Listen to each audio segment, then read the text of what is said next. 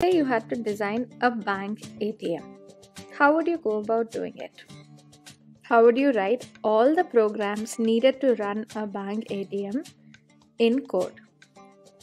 The basic thing here is that you need to store information. Store information about bank accounts, about the balance in the bank accounts, how much is being withdrawn and how much is being deposited. And you can do this using a variety of different options. Basically, you're trying to store information, so you could store that information in different ways. The first way is to use dictionaries and lists, or you could use files or databases. Let's cycle through each of these options and see which one works. The first option is to use dictionaries and lists.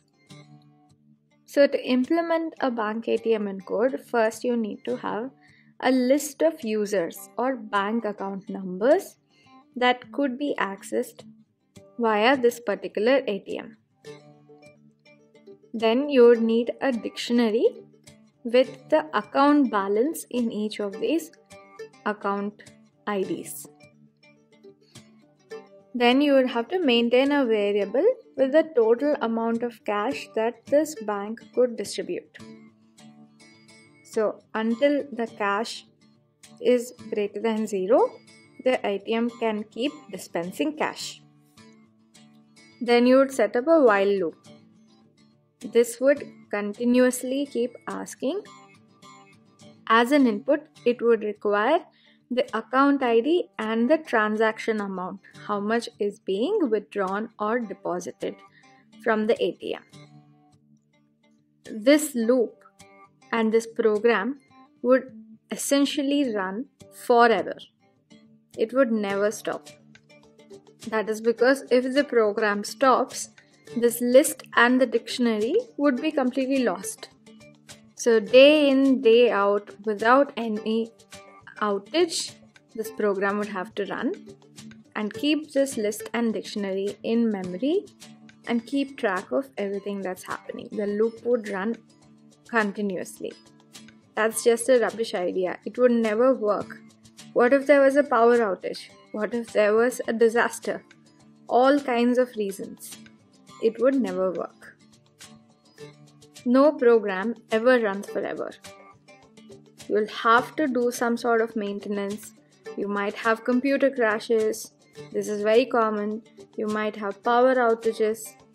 And with each of these things, you would have to have security for your data. The data should still remain as is even through all of these outages. But if you store your data in dictionaries and lists, once the program stops, all variables are basically lost. Their values are lost. Now, even if there was some way for the variable values to be stored and accessed when a computer crashes. But what if the computer crashed after a user's account has been debited, but the variable for the bank cash value has not been credited?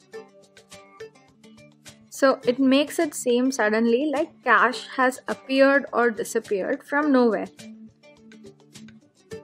That's just a rubbish way to run a bank ATM. If any bank ATM really worked like that, there would be all kinds of people trying to game it. Oh, and any bank will have thousands of ATMs, not just one, and all of these will have to talk to each other and maintain the balances correctly. Otherwise, a clever trick would be to withdraw for the same account from several different ATMs simultaneously.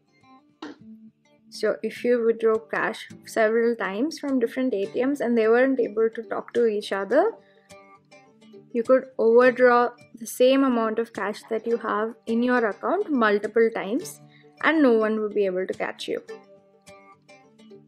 So for all these reasons, using dictionaries and lists to implement a bank ATM is just not a workable idea. The moral of the story from that particular example was that variables can only exist as long as the program is running. Once the program exits, all variables in it cease to exist. So if a variable has to survive beyond the program, this is called persistence. It has to be saved. And you can save a variable either to a file or to a database. These are persistent storage types. So in a program, variable exists in memory, which is cleared when the program stops running. This is why if you use dictionaries or lists, you would have to keep the program running forever. Files and databases exist on disk, which persists. That is, the data stored in the file or database still exists on the disk even after the program exits. So the key thing why dictionaries and lists are a rubbish idea is that they are not persistent storage. You need persistent storage for a program like a bank ATM. In-memory variables are advantageous in the sense that accessing them and working with them is really fast. Whereas from files or databases, you will have to have a read operation and then a write operation later on to save the data. But in-memory variables do not have persistent storage. So whenever you need persistent storage, you need to use files or databases. In the bank ATM example, clearly the storage of data like the account balance in each of the user's accounts, as well as the total amount of money that the bank has to distribute, is really important even beyond the exit of the program. So the dictionaries and list solution was a rubbish idea because the storage was not persistent. You need persistent storage for the bank ATM example, and therefore files are a workable idea. So let's see what the pros and cons are of using files for implementing a bank ATM in code. So here's our attempt at implementing a bank ATM using files. We worked with files before in this class. So let's assume that there was a file with a list of all the account IDs and another file with the list of account balances. So whenever a withdrawal or a deposit happens at the ATM, it gets added to a queue of transactions which are processed one by one, and each of these withdrawals or deposits is processed and used to update the underlying files. So there is a program which keeps looking at this queue and processing the transactions and using them to update the files. Now, there is not just one ATM. As we discussed, there are thousands of ATMs which are sending messages to this queue. So they are sending details about transactions, withdrawals, deposits, and the amount and which account needs to be debited or credited to this queue. And the queue is a combined queue for all of the ATMs. So all of these ATMs that are sending these messages are called clients, and the file system where the messages are processed is called the server. So this actually might work. This looks like a workable idea because you could maintain this queue of transactions and persistently store the withdrawal or deposit details in the file. But it involves processing a lot of files, and file processing is notoriously given to errors.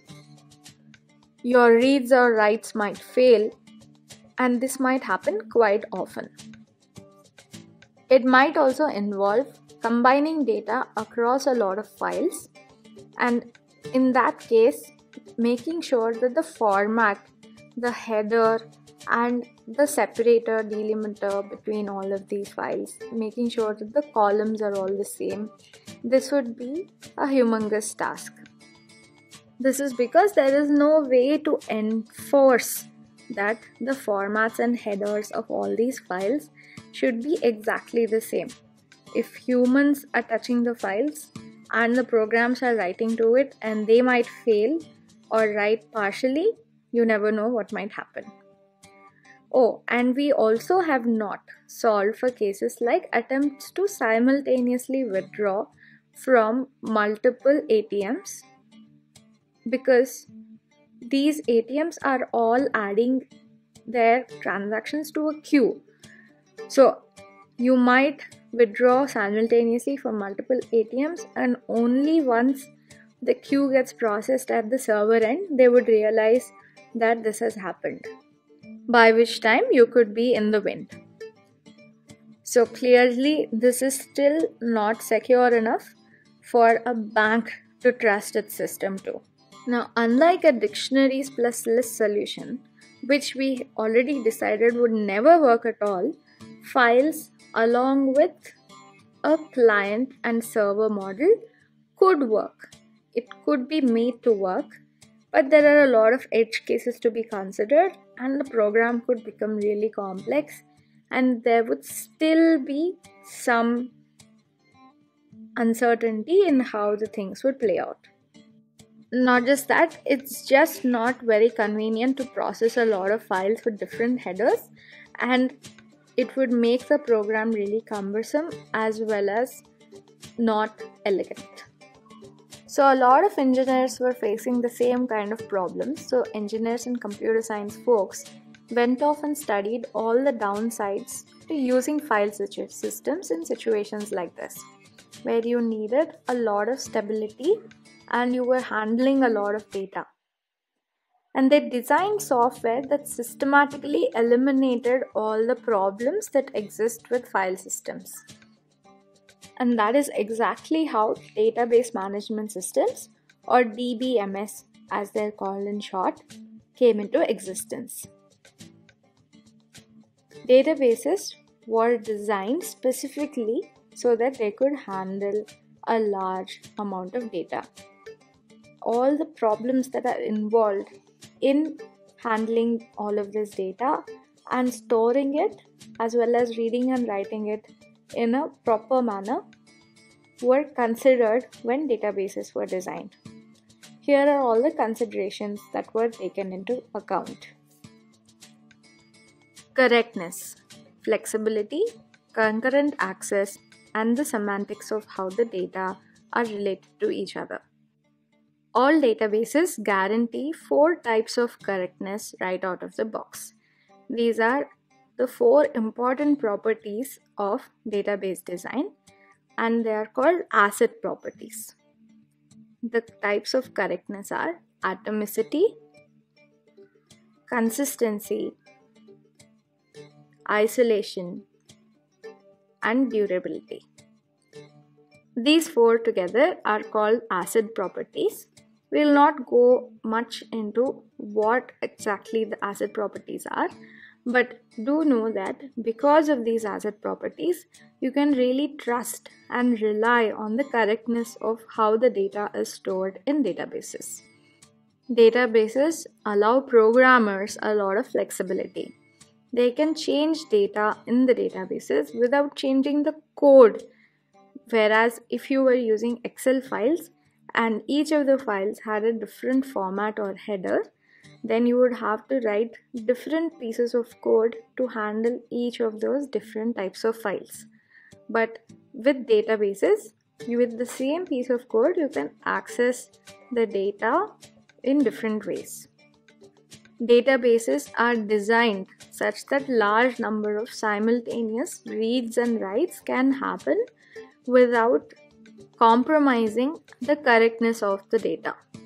So again, the access is designed such that the ACID properties are maintained. This is basically done by locking the data so that nobody can read it while something is being written to it. The other thing which was not even possible with files and comes into play with databases is enabling data semantics. That is, relationships between data could be specified easily and they could be enforced as well. Whereas in files, if you had to say column 1 of file A must match column 3 of file B, it's really not easy to enforce this. The flexibility that this code provides is done through SQL or structured query language. It's a way to access data in databases without actually changing the code which performs the queries. Concurrent access, as we already mentioned, is done through read and write logs on the data, and data semantics is enforced by putting in constraints. We'll talk more about what these constraints are and how they are enforced when we go deeper into databases. For now, let's see how to implement a bank ATM using a database which guarantees all these properties out of the box. Here's how this would work. You would have a bunch of different ATMs, just as we had in the previous case. These, as we already mentioned before, act as clients. Then you would have a layer which is called a server, which accepts requests from the clients. That is, it accepts data regarding the transactions, whether they are withdrawals or deposits, and what is the amount, which account are they affecting, and so on. It also maintains a list of users pulled from the database. It accepts the transactions and updates the database with the changes. It also talks to the user if needed. So behind the server in this case, there is another layer called the database. Whereas in the file system, if you remember, there was just a server which was handling the files. But here there is a database where data is arranged in the form of tables, and there are relationships defined between these different tables based on rows and columns. So whenever there are specific actions like a user withdrawing or depositing money or closing an account, there would be a specific set of writes or operations that would happen on the database, and specific rows and columns that would be updated, added, or deleted.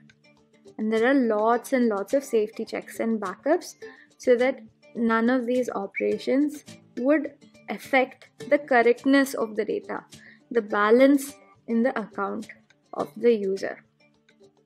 All of these ATMs can simultaneously talk to the server, and the server can simultaneously send those requests to the database as well, and the data would still be consistent or correct because of the way the database is designed. This is because of the concurrent access that the database allows and the correctness that it maintains. The server reads data from the database, processes it in memory, and then writes it back to the database. And the data which is stored in the database server is always persistent. Therefore, of all the three options that we discussed, dictionaries or lists, using files or database, we saw that dictionaries and lists are just a not workable idea. Using files can be made to work, but it's just a lot of work. And using databases just works because they have been specifically designed